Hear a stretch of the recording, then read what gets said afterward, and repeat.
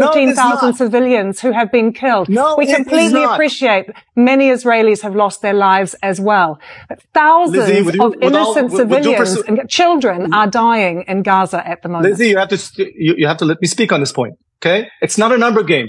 If they hide behind the civilians and think that we will not get to them, they're wrong. Any civilian in Gaza that gives shelter to Hamas is in danger. We opened a corridor for them to leave the northern part of Gaza so that they don't get hurt. You know what they did? They went into our civilian cities and towns and raped and killed and slaughtered and beheaded people. It's not the same. You cannot compare. It's like the West fighting Nazi Germany. This is the equivalent, moral equivalent. You cannot put the numbers one next to the other.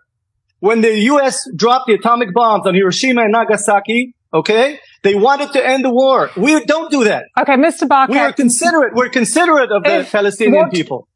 There are many people who would disagree with that statement, that you are considerate of Palestinian people. I have to say, I'm sorry, you've got lawyers around the world wanting to put Israel in front of the Hague for war crimes that have been committed in Gaza. The UN says it is a graveyard for children in Gaza at the moment. There are many who would dispute the fact that Israel has been considered. Go to Hamas leadership. Speak to Hamas leadership to put the white flag. Mr. Barkat, what do you